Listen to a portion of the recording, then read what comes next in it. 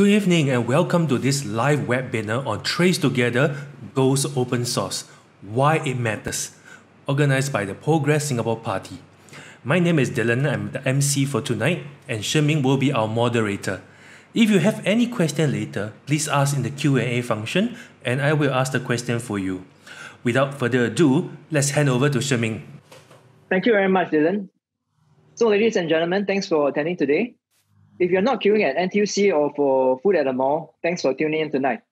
So if you have seen the Facebook live event, there are some questions that we have sent across. So I'll be re-polling this to everybody on Zoom today. So without further ado, I shall begin the poll. You should be seeing this opening poll on your screen right now.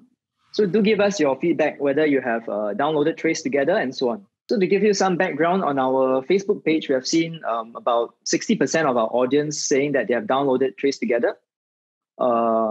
And for the reasons why they have not considered, most of them mentioned that it's from the privacy standpoint and it's more of the privacy concern. So we'll take about another 5 seconds just to gather all the responses from our attendees today.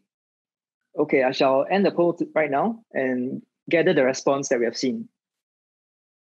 So to everyone, we have seen that from the audience today, we have seen that 70% of you have not downloaded TraceTogether. And again, about 80% of you mentioned about privacy concerns. I think these are pretty similar to national statistics. And yeah, thank you very much once again for your feedback. So good evening and welcome to one of the many PSP public webinar series. These are extraordinary times and we face an extraordinary challenge on many fronts during the COVID-19 pandemic. This requires a whole of society effort. As much as we all eagerly await for the CB to be lifted after the 1st of June, life, however, will not go back to normal. Different strategies and precautions, such as TraceTogether, safe entry, and wearable dongles may likely become mainstream. I'm Shen Ming, a member of PSP, and I welcome Harish and our distinguished panelists to give us some insights into the work that they do. So without further ado, could you tell us a bit more about yourselves? Perhaps starting with Harish. Hi, Shengmin. Thank you very much. My name is Harish. I assisted in the open sourcing of the TraceTogether project that was done by and funded by GovTech. I'm with a private sector company dealing with open source technology, and one of the things that I've been able to do over the years was to get involved in open source technologies and how that helps to drive the adoption and the innovation in a wider space. So that's really the reason why I offered to help GovTech to open source it and do it the right way so that the rest of the world can benefit from such technology as well. So yeah, over to you, Brian. Hi everyone, my name is Brian Tan. I'm a lawyer in private practice and I lead technology practice. We do quite a lot of things for tech companies, but one of the things that we do is to help them with their data protection obligations. So making sure that whatever products that they come up with, the services that they run are compliant with data protection laws, including Singapore data protection laws. And should there be a breach that occurs, sometimes we are also called up to help assist in the remediation and the recovery efforts when there's such a breach. Thank you. Thank you. Over to you, Ben. Hi, my name is Ben. I'm a researcher in cyber and homeland defense national security policy issues at a policy research think tank in RSIS and NTU. And my background, I was a lawyer. I was also a CIO for half of my career in the private sector. And I'm also concurrently the Chief Data Officer for AI Singapore. Okay, thank you everyone. So as part of our Q&A today, we will be inviting our panelists to answer a few questions. So starting from Harish, can you tell us a little bit more about TraceTogether and what is its intent? Are there trade-offs? For example, like battery life, privacy. From how I see it, it's really, there's two tensions here. One, of public good versus, releasing private data. How do you reconcile these two things? All right, let me just share my screen if I may. TraceTogether as an idea is basically trying to figure out how best to answer a very simple question. And the question, the question is, what is the problem that we're trying to be solved in this case, and why is it that we're trying to solve this particular problem? So recognizing that contact tracing is what we're trying to achieve as a society, as a nation, and the reason why you need contact tracing is because you want to figure out whether you have been exposed. And if you have been exposed, what is the mitigation efforts? How can you also figure out who else you may have passed it on? And also to find out who may have given it to you. So this entire web is really what we're trying to, that needs to be solved. And in solving that, you need to have the right technology to help you track something like that. In 2003, when SARS happened, we did not have the kinds of technology we have today to be able to do that kind of tracking. And part of the problem with the nature of the current situation is that this is a lot more contagious and has got a much longer gestation period before it shows up in an individual. So the nature of this problem was a fairly difficult thing to solve. And the way you needed to solve it was trying to find ways to gather the data, but more importantly, as the third point on my slide says, we wanted to ensure that the privacy of the individual is honored. It is a very, very, very fine line that has to be walked in order to make sure that you do not cross into an area where you are infringing on the privacy of an individual while trying to do the greater good, which is to protect the individual and the surrounding community from having to continue with this current pandemic. So that's really part of the story behind it. And so from my perspective, if this is to be done and done well, we need to have an element of trust, because this is, fairly intrusive into all of our lives. We are already seriously inconvenienced by the fact that we have to stay at home. And if you have to go out, what else are we supposed to be having to sacrifice in terms of our own personal requirements? So one of the things that the open sourcing of a technology like this brings is the element of trustworthiness. In the Singapore context, there is a relatively high level of trust in the government and how the government does what it does. There is a relatively high compared to other countries. But that in itself is insufficient as in order to move the entire and find a solution for the problem at hand. We also require a means for us to, when you do need to gather data as has been done, what is being done with the data? How is the data being collected? Where is it being stored? What is the data expiry date, as it were? Does it have a way to be deleted from the entire system? And what guarantees are there? What is the legal basis for that? So this is a difficult thing to do unless you have additional steps put into place. And one of the additional steps was to make sure that at least the application that is running in my devices that is going to collect all this data is also inspectable. Can I check it? Can I verify that it is indeed what it claims to do and nothing more? And that is the reason why, if you open source the code base, a lot more people, it has proven around the world that this is a fantastic model to raise the level of trustworthiness across all kinds of solutions. And in this specific instance, with this particular specific challenge that we have across society, we need to build a lot more trust. Trust in government is one part of the equation. Trust in the technology is another part of the question. A third one is, can I trust the data that is going to be potentially collected? What do I need to do to trust that? So these are the various levels of trust that we need to raise up at some point in order for the rest of the community to be happy to use these technologies. So it does throw up many, many challenges. Technologies being who they are, a lot of them say, I'll take the shiny new object, that the thing that first comes across my mind, and let's try and implement it and run with it.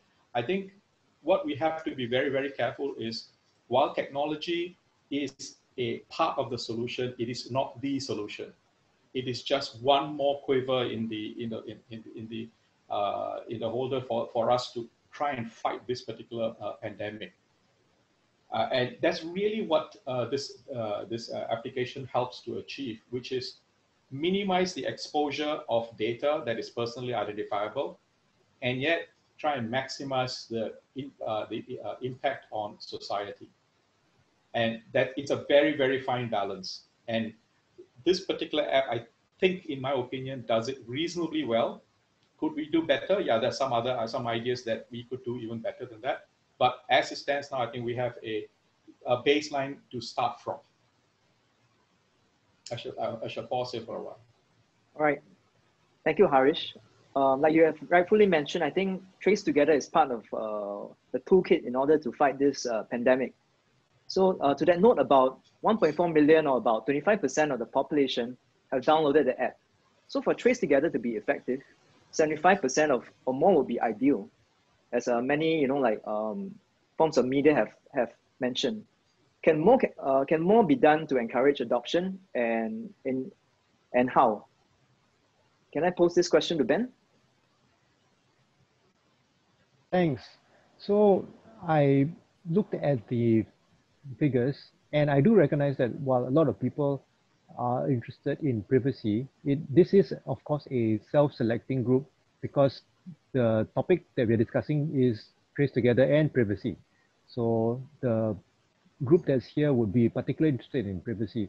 But I think that one of the big things that we need to look at for any app to be widely accepted is good marketing. And it's a challenge to get anybody to install anything onto their phones. If anybody who is in the software industry will know that it's a challenge to get them to adopt anything, even if it's free, because so many apps are free. So what makes a person make the decision to say, I'm going to download something and put it on my phone, occupy my precious space, which is being used up by Candy Crush and Pokemon Go, and occupy my time? It's actually a marketing question as much as a privacy question. And if you think about it, there are so many apps that people are downloading, and when they install, the pages and pages of privacy thing come out, says, do you accept that it has control over your microphone? Yes. Do you accept it has control over your camera? Yes. So for a lot of people, privacy isn't the first thing that comes to their mind when they install an app. It's actually, is there something in it for me in this app? Whether it's the number of Pokemon I can catch and I can catch them all, or whether it's some time I'm going to spend, putting extra sunglasses over my image, or extra mustache and bunny ears. So long as they see some value over it, people will happily give over as much personal data as you like, so long as you give them some particular benefit out of it that they can see. And unfortunately, the benefit of helping the general public to trace coronavirus infected people is perhaps not a strong enough push for people, or a strong enough draw for people to install the app. And maybe a more of a nudge or more of incentive needs to be put in to get people to install the app. Because, as Harish has pointed out, the open source issue solves a lot of the privacy questions. If people actually go and read the reports that people have done on the open source code that's available, neutral experts from all over the world are tearing this code apart. And they're saying, hey, look, that it does what it says it does. It's not a major privacy issue compared to the other hundreds of apps that we are already installing on our phones. So I think it has to be also a push towards creating an incentive or a nudge for people to install. Right, thanks, Ben. I think, yeah, there's this gamification consideration that perhaps can be considered or delved more into. Well, Brian is a technology, media, and telecommunications lawyer. So what personal information does a heartland auntie or an uncle have to provide? What are the implications on their personal privacy then? For this particular product, when you decide to download it and to install it on your phone and to activate it. What it does is, I think it takes your phone number and it creates a hash code, and it locks that code down onto a central server. And what happens from then on is that every time your phone goes near another phone where this program is running, it recognizes that contact within a certain distance. Bluetooth has got a 10-meter operating range, and that is then locked down. That remains on your phone. That particular piece of information remains on your phone. In the event where you call in sick, they would ask you to allow them to download that data that's on your phone, and all your contact that has been recorded on your phone with other users of the app who have come near to you within the last 21 days will all be reviewed. And so matched against the information on the server for each program, for each phone that has been locked down, they will be able to determine who you've been in contact with. And insofar as the other person also has installed this particular app and has activated it and turned it on. So that's the only information that really gets exposed.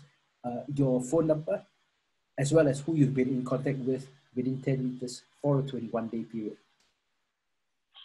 Okay, thanks, Brian. So from what I understand, the information that's gathered is stored locally on the end user's mobile device for like a maximum of 21 days, and then after that it resets again. That's right. So the people tearing down the code can identify that information doesn't leave your phone, right, until you allow it to be downloaded. And two, after that 21 days, I think some people calculated the formulas, it goes slightly beyond that, so they need some tweaking. But yes, it removes itself from the phone after that amount of time. So they have done that, as Harish has said. They've opened up the code, there's nothing to hide. And so they've done the right moves there. But as we pointed out, privacy is a necessary condition, but not necessarily a sufficient condition. So what it means is people will say, okay, look, I need privacy to be addressed. That ticks the box. But in order for me to install that, I need a few boxes to be ticked. Privacy is just one of them. The other one, I think, like Ben said, I need to be incentivized to do that. And we've got a good example here from the gamification industry. And, 2 years ago, I went on a holiday to Taiwan. And, I'm the kind of person, and I'm sure most of us are, we hate collecting receipts. You buy an ice cream, you buy something, they give you a receipt for that. And one of the funny things I noticed in Taiwan was everything I bought, they gave me a receipt. Whether it's for a drink, it's for a biscuit, I got a receipt for everything. And I was going to throw them away, but my tour guide saw me doing that and he says, if you don't mind, why don't you give me those receipts you're about to throw away? I'm like, oh sure, I can't find a dustbin to throw it anyway. And so he was collecting all these receipts, and I noticed there were some boxes, that were placed around the place, and he was depositing those boxes. Only when I came back to Singapore, somebody was talking to me about gamification, and he explained this. In Taiwan, they instituted an legislation to collect GST. The problem is Taiwan is very SME loaded, and a lot of the SMEs have no incentive to issue receipts to collect the GST, right? You collect more money for the government and you expend more costs. So the government came up with a pretty good scenario. We will collect the receipts if people will register, and every now and then we will issue a lucky draw and we'll give the winner $1 million. Straight away, consumers began asking for those receipts.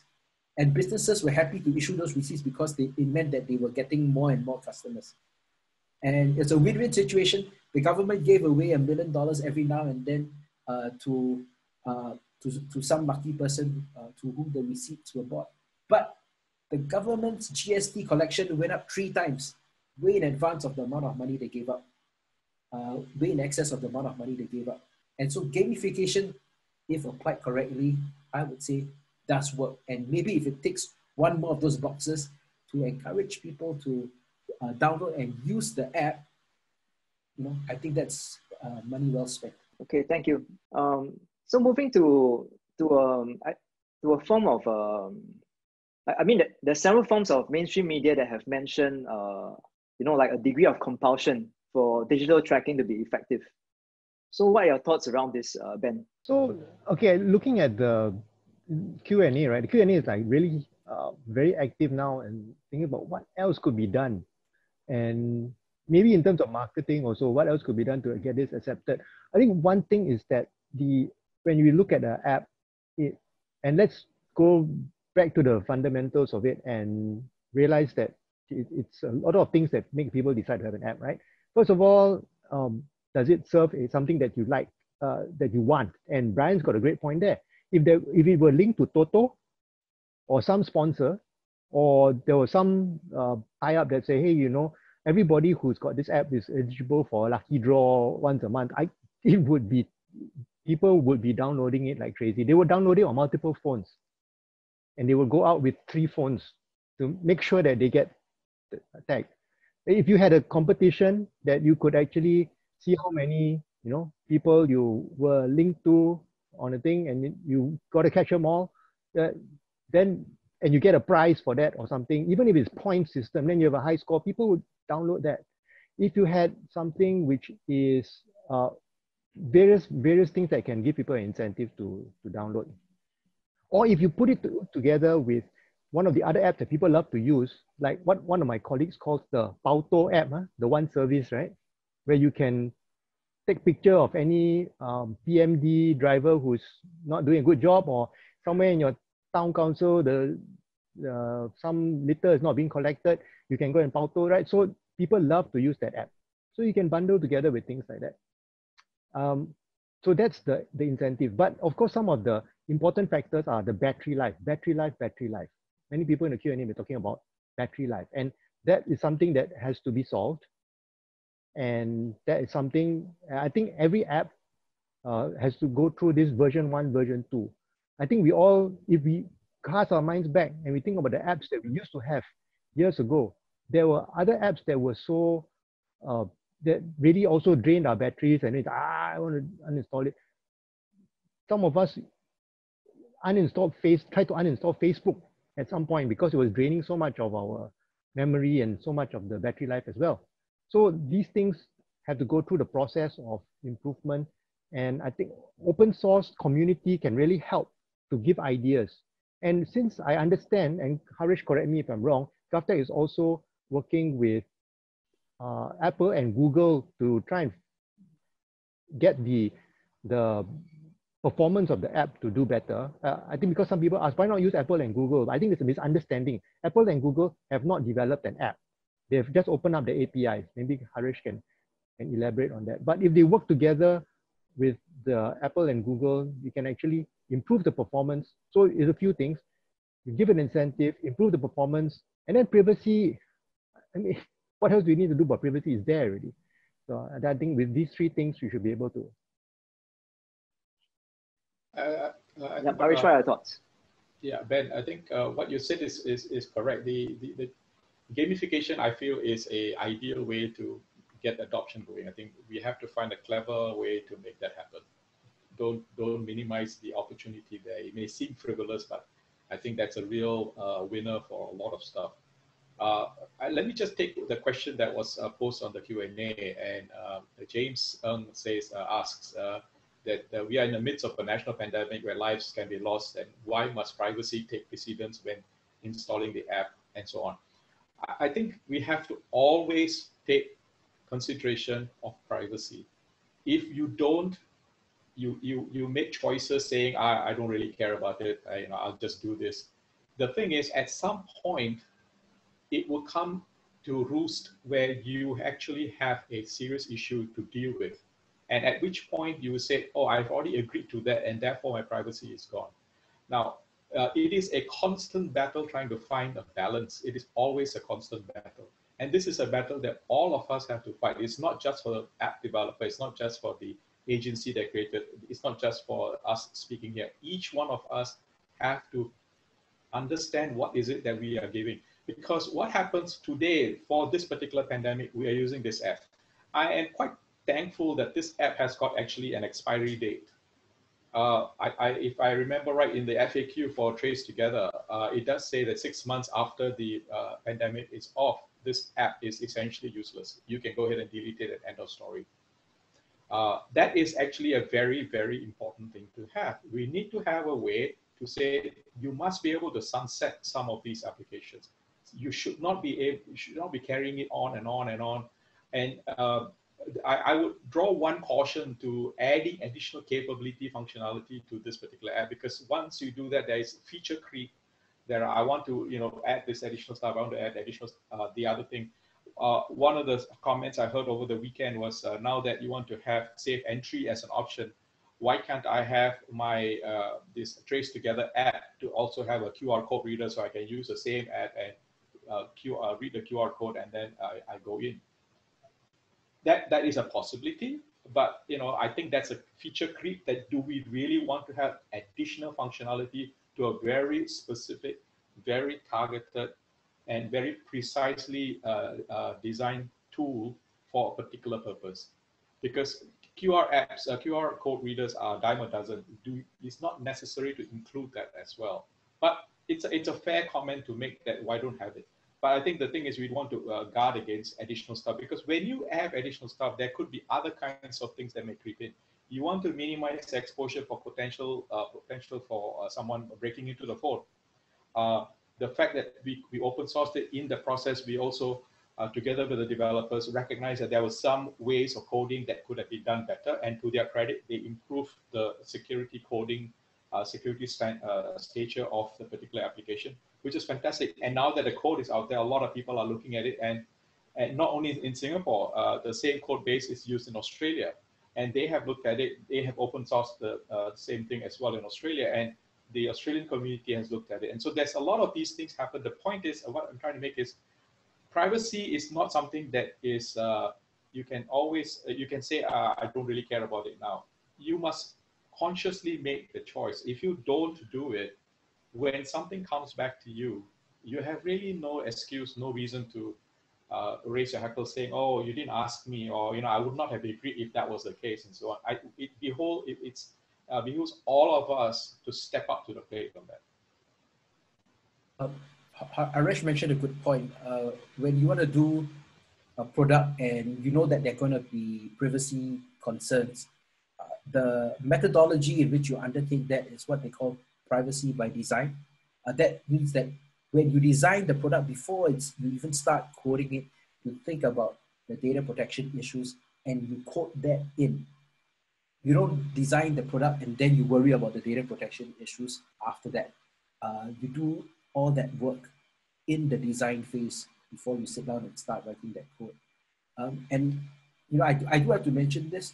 There are a lot of other countries who have better technology people, a lot more software coders, and they haven't even started on this. And part of that, and it's not like they don't have a big issue with COVID-19.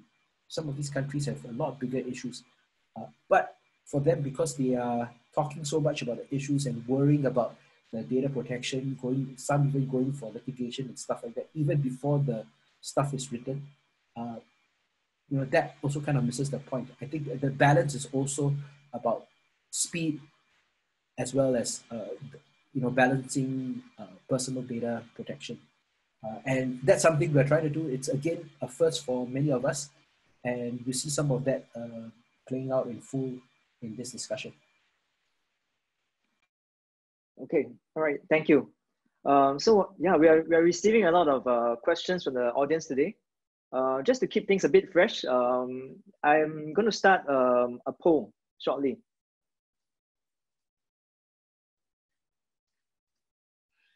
You should be able to see this popping up on the screen now. So please, yeah, you can start your voting process, and we'll come back to circle back and see what your response is.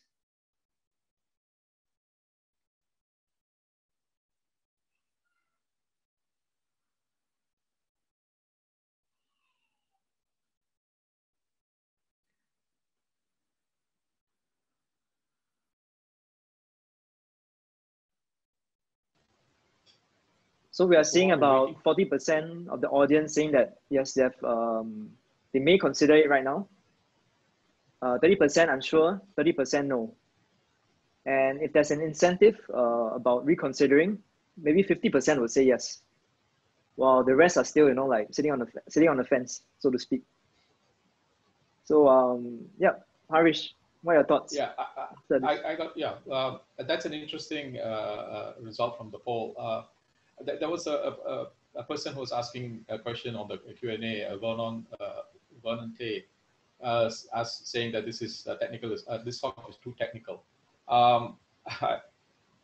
There are. I appreciate where you're coming from. The challenge is some of these things we really need to sit down and tease out the issues behind it. Some of these issues are a technical issue. The technicality of privacy, the technicality of why the code has to be open, the technicality of how do data get translated from place to place. So there are some of these things which we really cannot run away from. So I hope that you will be able to appreciate some of these aspects about it, and and I'm more than happy to take questions after the entire session is over if you have anything that Bernard, that you want to ask.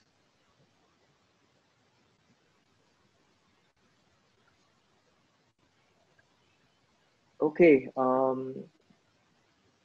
Yeah, if there's no further inputs from the panelists, I'll open the floor up for Q&A to the audience. I see Alfred Hong, one of our guests here, that has a question. Dylan, could you help channel that question over? Hi, Shiming, certainly.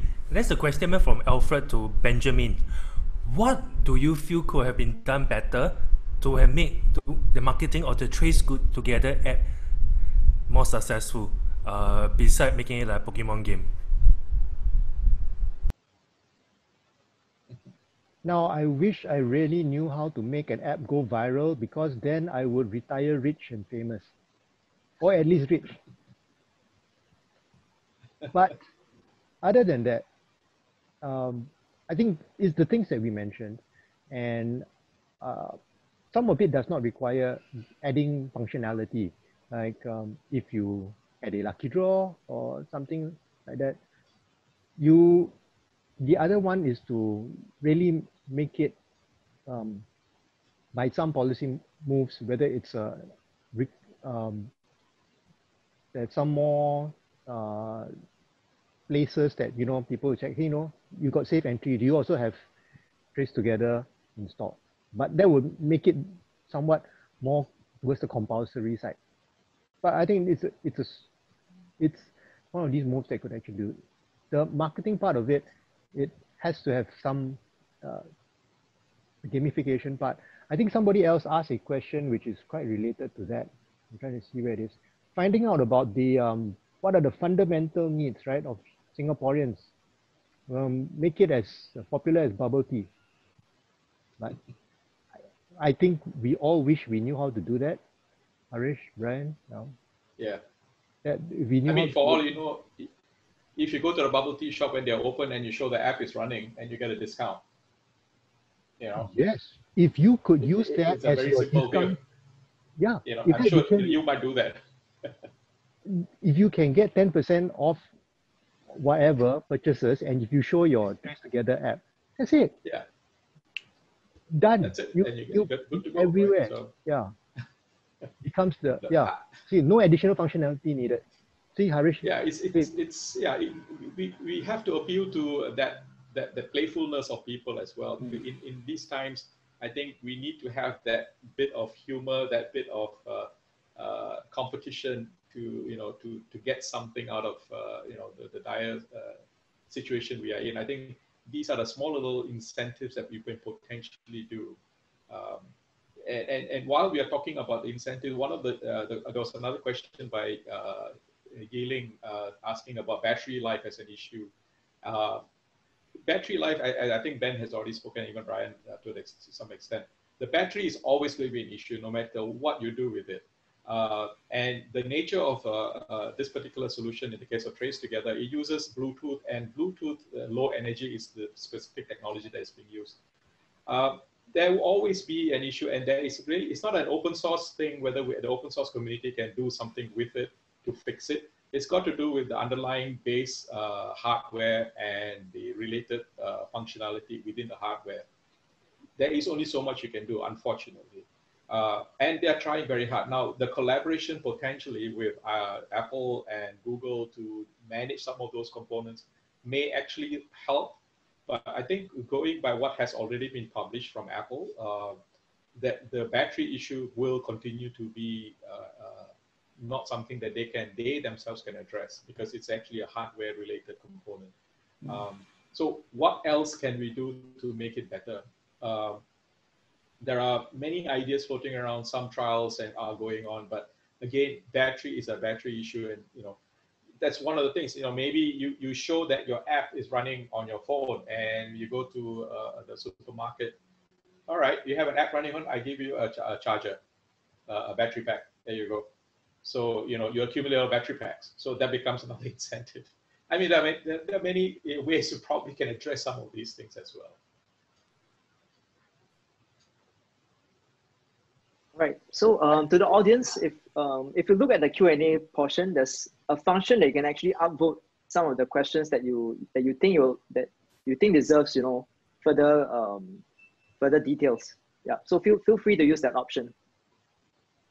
Building on what Harish said, right? There is an opportunity right now. If you are a small business owner and you're watching this, this is an opportunity, because if you are going to try something like what Harish suggested, it's going to be a new story. If during the easing of restrictions, your shop gets to open, and now you say, oh, everyone who shows me your TraceTogether app, I get a discount, that you become a new story. You're definitely going to get featured, because reporters are going to say, huh? How come you're doing this? Then you get to interview you get to show your civic consciousness, and then your business gets promoted. I'm just saying, just an idea basing off what Harish has said. So, small business owners, over to you. I mean, even large business owners, right? Or even large business owners, yeah. Brian, even when you get into a cab, if you show that app is running, you get a discount. Why not?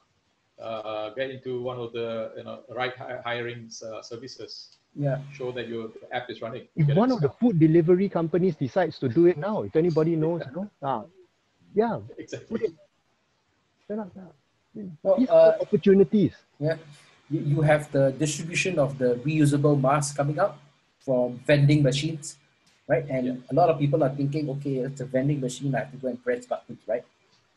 What if you use that machine's ability to recognize a user based on Bluetooth and dispensing the mask upon detecting the user and maybe getting a click by the user on his phone. Yeah, put the Bluetooth receiver on the vending machine. Yeah. So you can be creative. It's actually exchanging the IDs between them, just like any other person. Yeah. There you go. And, So I think you can be creative. And look, we are in Singapore. We are blessed to have with us, some of the best apps in the region. There must be some pretty good people out there who know how to market these apps, and with ideas. And so, we give it like Harish said, we keep working at it. We can. I think results can be created. Again, we look at that poll that has been taken. The second question: 46% of the people say they would reconsider if there's an incentive. 35%, additional 35% said it depends. I guess it depends on how good the incentive is, right? And so you get that right. That's 81% of people who have currently said no, who would change their minds. That's pretty instructive.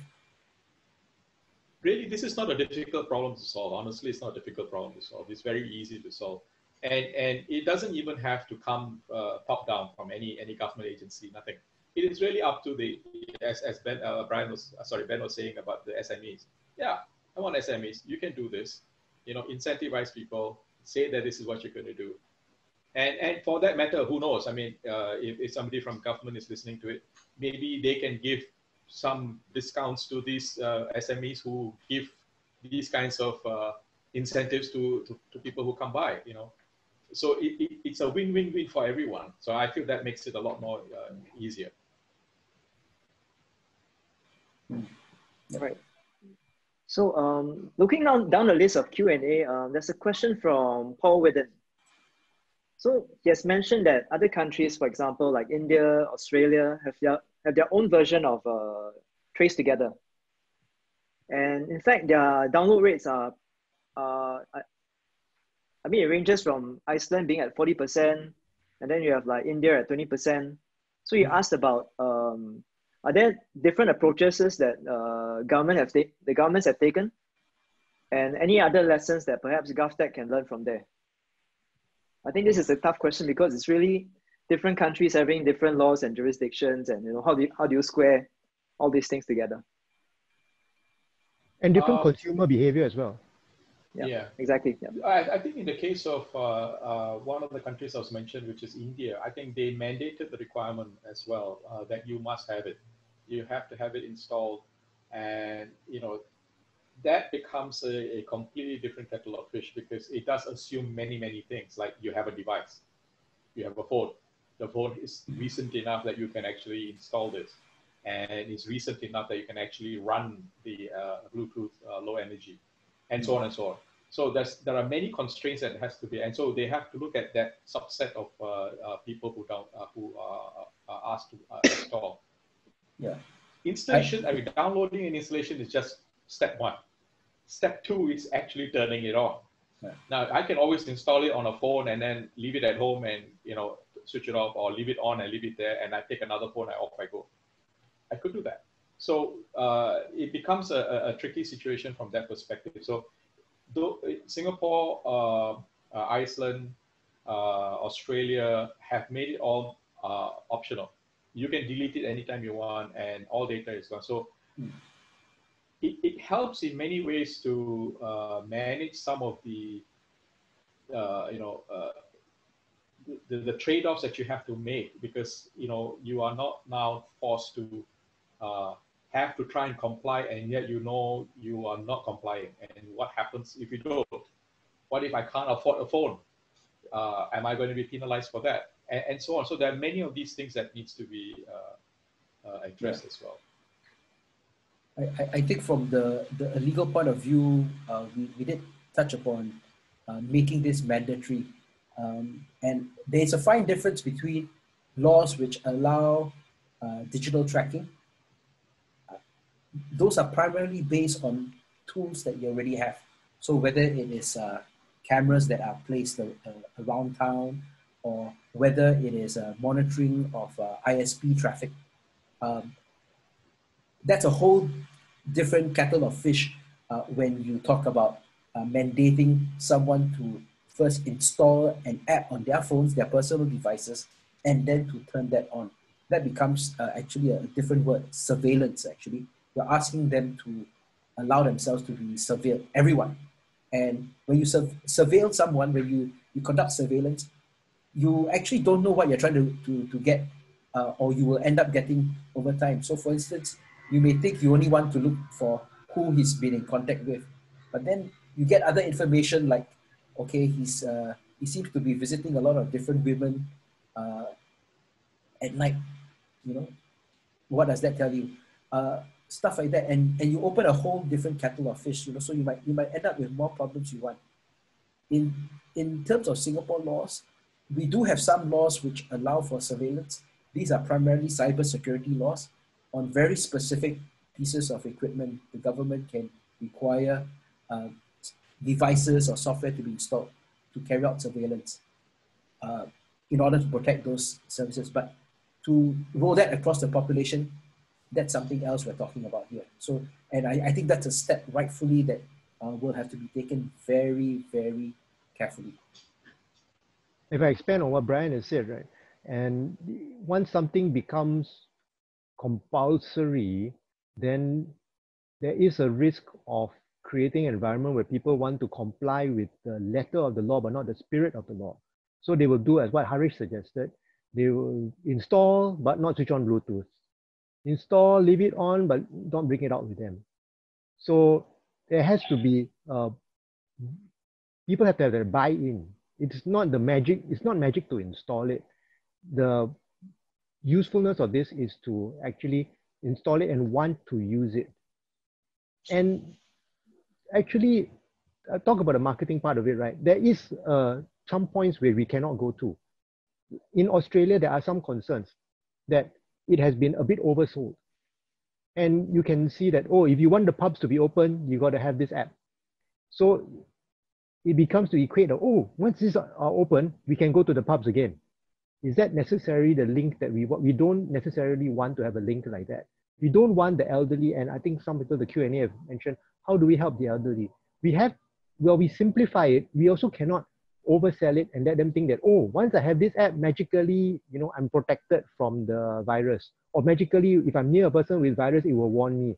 That's not the kind of message that should be shared. So it's going to be important to be able to find a balance between not forcing people into a situation where they try to avoid, but also not overselling that people think that it's going to be a magic bullet. And even GovTech leaders have actually blog posted that, this is not magic. Huh? It's a tool to help contact tracing humans to do their work. So in between that, to create a buy-in for people to want to use it and to comply with all the other emergency measures that will help. I may add one bit to that as well. To the credit of the GovTech's solution, I'm not praising GovTech because trying to praise them for anything. It's just in my mind, when the code was opened up, yeah, it looked very clean, it looked very decent, it was very acceptable. But in the design of it, there was a lot of thinking that went behind the idea of human in the loop as far as contact tracing is concerned. So just because I have data on my phone around people who I may have come across close enough to me, and if I get to, I'm fortunate enough to have to go to the hospital and extract the data out of my phone, the fact is that the entire scheme, it works in a process where the contact tracing is actually done by humans to call up people to ensure two things don't happen. The first thing is a false positive. That means you think this person is not actually infected, but he is or she is, and false negatives. You think the person doesn't have it, but you are contacting the person anyway. Now, if you use software and hardware and technology to do that kind of stuff, it may or may not be successful to the extent that we want it to be. And you don't have the human connection here, because this is actually a very serious problem. Do I want a random phone number or random system to say, hey, you could be infected? I don't think I want to have that. I would like to have someone call me or inform me or my next of kin or whoever it might be. If there is a problem, do you think this person could have been infected? Are you able to share, your contact information if there is in your phone, if you've loaded up the application? Then they can triangulate and try and figure out who else may have been exposed. That to me is a very, very fair thing to do, and it's a lot more calming from a personal perspective, because it's not a piece of hardware that says you're up, your number is up, you're dead. No, it is different. There's a second aspect to this as well. Contact tracing is a human in the loop process in Singapore and in many places as well. But it's very important to have that. The second part to it is there is a longer period of gestation period in terms of before someone gets to be infected and actually down with COVID. So that is a long period, 9 to 14 days. That's a long period.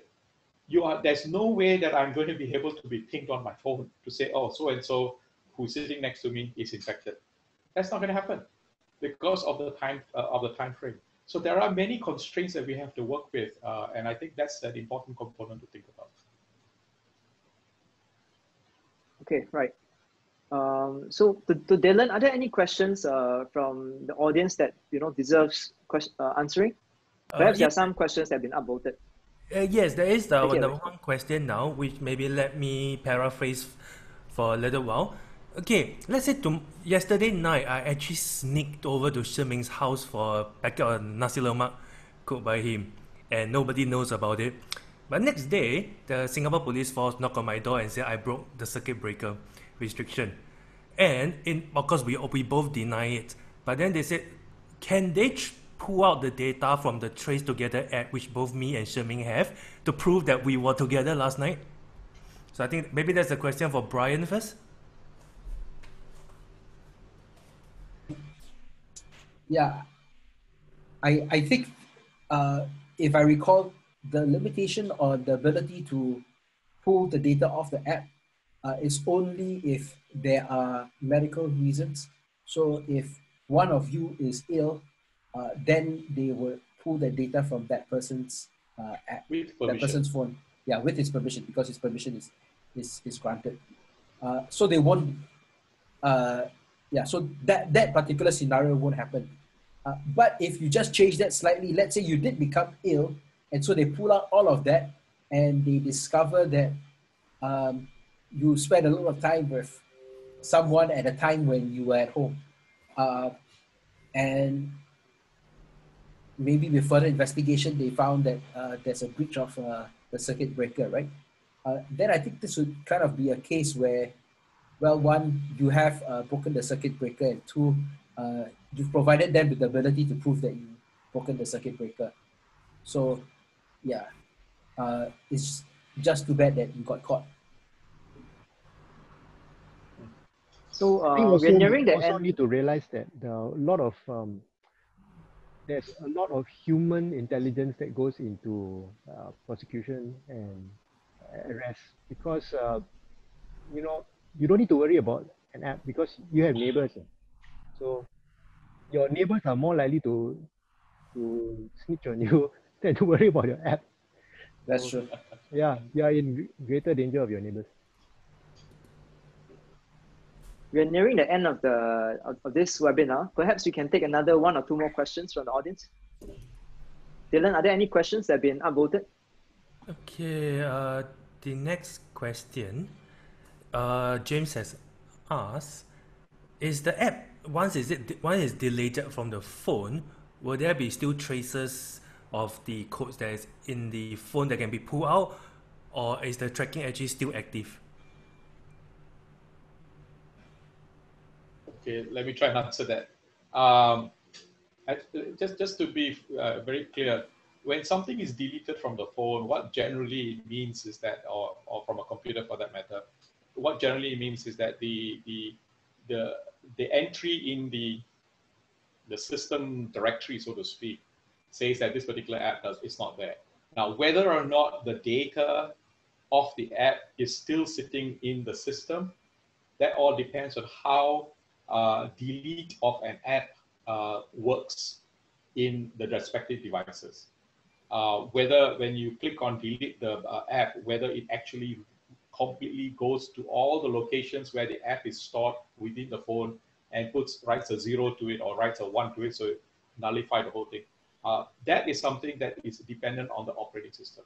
It's nothing to do with the app itself, because the app doesn't have control over that portion. But let's walk this through to the next step. I delete the app that is sitting in my phone today, and I delete it now and I reload it. I'll get a fresh copy of the app on my phone, and now I register. All the data that was in the previous installation of TraceTogether on my phone will essentially be overwritten. It never went anywhere because I'm okay. I didn't send it to Ministry of Health. Whatever that was sitting on my phone is overwritten.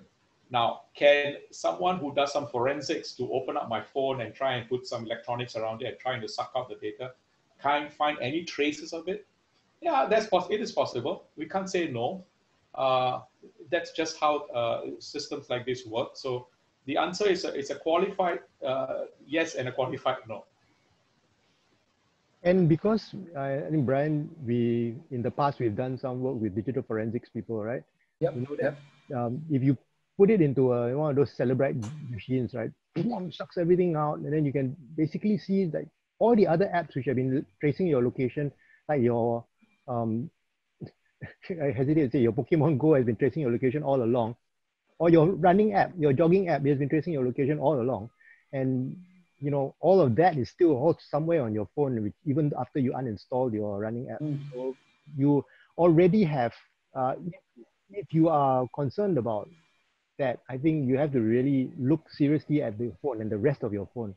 And in any case, look, if you have uninstalled the app, it really has to be a very good reason why law enforcement will be able to ask for an order for you to hand over your phone for for them to extract all that data on the off chance that you might have that data lingering around. I mean, they won't do this for the general population.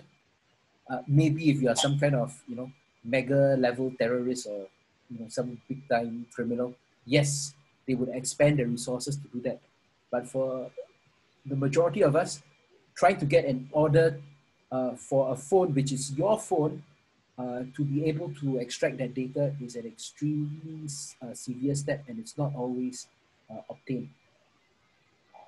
Don't forget, if somebody accesses your phone to extract the data without your permission, that becomes a Computer Misuse Act issue to begin with, right? So, not in every case. I mean, you really have to be a really bad guy for them to pay that much attention to you.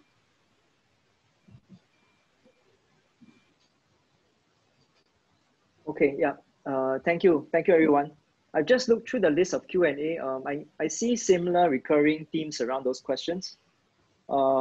Since you're nearing the end of this webinar today, I apologize once again that we cannot answer everybody's question, but we will try to summarize our replies via our Facebook Live event. And to end this off, we invite our attendees to fill in a short survey on future webinar topics that you would like to hear. Any other closing thoughts from the panelists today?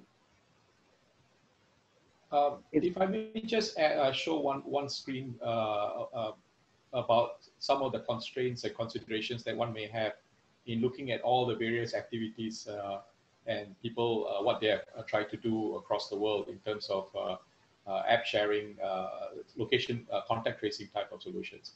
So let me just pull that up and share that. I hope you're seeing the screenshot, how solutions stack up. These are some, I just picked up some of the apps that are out there. And I particularly like the second last one, SafePath. This is a technology that was very similar to TraceTogether and similar to COVID Safe, but it also does GPS related location tracing. So if you are in the business of walking around and going for runs and all that, that you are tracking your location, the data that is collected entirely is kept completely decentralized. So you see the decentralized column. The data is only stored on the phone, and only when you need to, you then upload it to a central server and then try and figure out something to do with it. But I would encourage the people who are attending this webinar to have a look at all the other solutions. Some of them are very interesting. And I kind of personally like SafePath because it actually forces the privacy question down to me deciding every single step of the way. In the case of TraceTogether, one step I had to give up, which is I have to give my phone number to the Ministry of Health when I registered this app. So that one detail had to be given up. SafePath and does not do that, doesn't require that. COVID Safe, in the case of Australia, does pretty much exactly what Singapore does, but they also do ask for your full name, your range of your age, doesn't ask you for a precise age, and your postal code. Now, what the Australians do say is that they don't really care what name you put in, what age you put in, what postcode you put in. So I don't know why they ask that anyway. So there's no verification that is being done because they essentially need to authenticate that particular installation by sending a phone number and then getting an SMS. So I just want to share this because there's a lot of applications out there. If you go to Wikipedia page, you will find there's a lot of people who have put in a lot of effort around the world trying to solve this very important societal issue. Thank you. So yeah, thank you, Harish. If you have any questions regarding like the code of BlueTrace, open source, feel free to approach Harish. And if there's no further questions from the audience, I would like to close today's webinar. So thank you very much for taking time off. Stay safe and stay home, Singapore. Take care.